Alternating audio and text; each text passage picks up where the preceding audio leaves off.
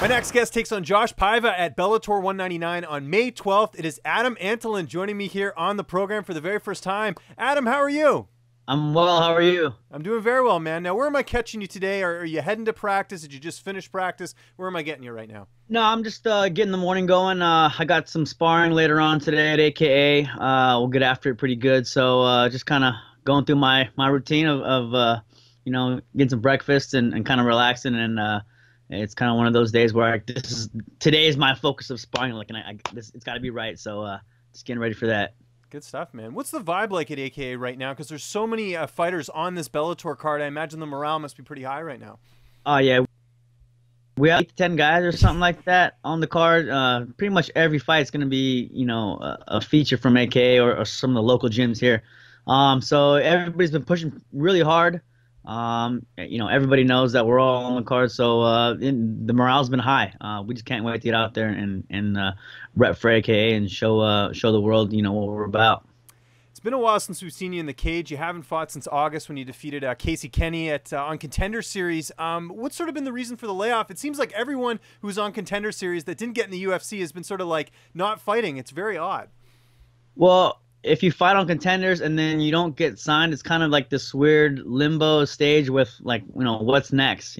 How do I go about getting to where I want to go next? And so they were up in the air about, when they wanted to do their next Contender Series. And some guys, I think, decided to wait. Some guys don't want to wait. So it's kind of this guessing game and timeline. And this fight came up, and I knew that I wanted to fight in my hometown at some point at the SAP Center at some point in front of all my hometown fans. So this fight made sense for me. So we went with it and got the matchup, and it's going to be a good, tough fight, and I hope to put on a show for the fans for sure. Yeah, it's a great opportunity, great card like we just talked about there. Were you surprised you didn't get a UFC contract after that win? I know it wasn't a finish, but Casey Kenny, a very tough opponent, someone they were really hyping up, and you sort of spoiled the party for them. Right. I thought it was a little bit too close of a fight. I knew that they were kind of looking at guys that maybe had spectacular finishes, or I don't know, guys that they had their eye on, and I thought they had their eye on him more than they had their eye on me, and so it was too close of a fight. And so, I mean, do I feel like I deserve to be in the UFC? Yeah, but can I see maybe why I didn't get in off that fight? I can also see that. So yeah, I'm just looking to keep on pushing and getting finishes and doing my thing. And this has got to be the next best thing. Fighting for Bellator, fighting in San Jose, like on this huge card. It's just a stacked card. I mean, it's one of their better events that they've been doing for Bellator. How did this all come together with you fighting for Bellator and taking on Josh Paiva? Like I said, the timing was right. I knew they were coming to San Jose. I have some connections with Bellator. They're this is like one of their home base, and I know some of the folks that are in there. So me and my management reached out to them and say, hey, can we get on this card? Do you have any opponents for us? And they said, yeah, we got Josh Paiva. And I think this is probably a fight that's been coming together for a long time. He's 9-2. He's a solid kid.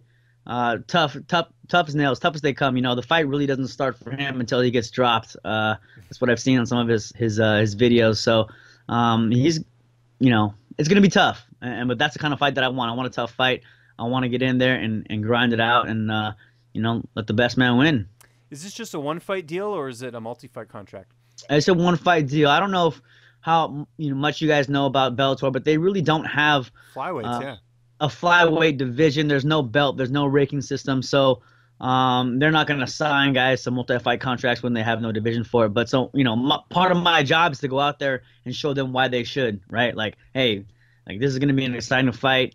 If there was a Bellator flyweight belt, this could easily be for that belt. You got two guys, 13-3, 9-2, coming together, and yeah. Okay, interesting. Would you ever go up to bantamweight if they offered you a contract and said, hey, compete in that division? I just think that bantamweight's a little too big for me. Okay. Yeah, I kind of walk around 35, 37. Oh, okay, gotcha. Yeah, I wasn't sure about that. Okay. Yeah, the 25ers, most of them, they're walking around 45, 50, and then cutting down. So it's just, I don't know.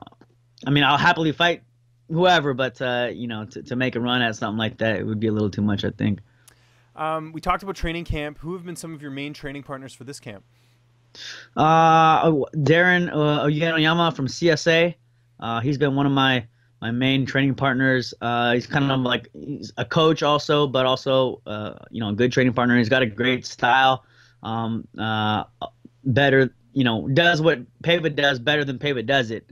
So that's been a great help. And then Mark Klamaco at AKA, he's also another flyweight that's on the card, and he always gives me a great push. So we've been getting after it together, and it's good when you have two guys that are competing at the same time because they're both pushing at the same time, trying to peak at the same time. So we've just been getting after it. Yeah. So do you really have to cut weight at all for a fight like this? Because you said you don't really walk around that heavy. Is it just like, you cut the water weight sort of the day of, or do you actually have to weight cut? Pretty much. No, I really don't have to weight cut. I mean, I don't eat unhealthily, but I'm not necessarily dieting. Yeah. I just eat the way I eat. And then fight week, I kind of like taper it down. I guess cut some of the salt intake out, up the water intake and stuff. So it's just easy for me to get that 10, 12 pounds off. And it's really not too hard at all. And a lot of my friends hate me that are fighting because they see how easy it is for me. And yeah. Yeah, no, I hear you. Well, it's good though. You don't have to focus on the cut. You can just, enjoy and Yeah. focus on the training and the opponent and everything. Exactly. Who's going to be in your corner for this fight? It's going to be Karrion Fitzgibbons from CSA, Darren Oyenoyama from CSA, and Anthony Figueroa from Nice. MMA. You know who he is? Yeah, the name definitely sounds familiar. Yeah. Yeah, he's my boy. We came up together when I first started out fighting. He was one of my main training partners, and then he's kind of gone on to that coaching role as well. Not really competing in MMA as much, but yeah, he knows what I do.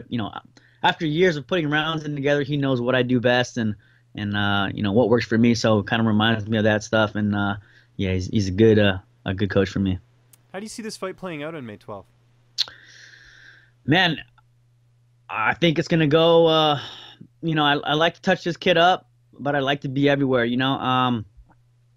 Like every time I fight, my idea of how it's gonna go is that I'm gonna dominate this fight for 14 minutes, and then I'm gonna find a way to get a finish in the last minute. I don't want to say that I'm gonna get in and get out, because if it doesn't happen, then what does that put me in? What kind of position? Oh shit, like it didn't work out that way, right? Like I'm ready to grind and get after it. I'm also ready to be in situations that I don't want to be in, like spots where it's like, oh damn, like I didn't plan on this. Like mentally, I'm prepared to be where I don't want to be, and maybe be hurt or something like that. So, I just want to get out there and push the pace, push the cardio, and grind on this kid and touch his liver and touch his head and touch his legs and frustrate him and make him not want to be there. It's going to be an awesome fight. It's Bellator 199 coming up here May 12th. Adam, it was great getting a chance to talk to you, man. Just remind people where they can find you on social media, and if you got any sponsors or shout-outs, the floor is yours. All right. Well, you can find me at Adam Antolin MMA on Instagram, Facebook, Adam Antolin, I think that's what it is. Twitter, Adam Antolin. And then I want to thank my sponsors. I got GFY, Self-Defined, Fast and Furious Auto Detail, PTR. Shoot, some people are going to get mad because I can't remember them off the top of my head for sure. Druva, Campo de Bocce, and then all the gyms that I train at. Yeah, I wouldn't be in this position without these guys and all the hard work from my teammates. So yeah, that's it. What's up, fight fans? If you like this video, be sure to subscribe to see even more interviews with your favorite UFC and Bellator fighters. We've also got coverage at events, including post-fight press conferences and media scrums. And if you like this video, check out the video to my right. It's worth your time.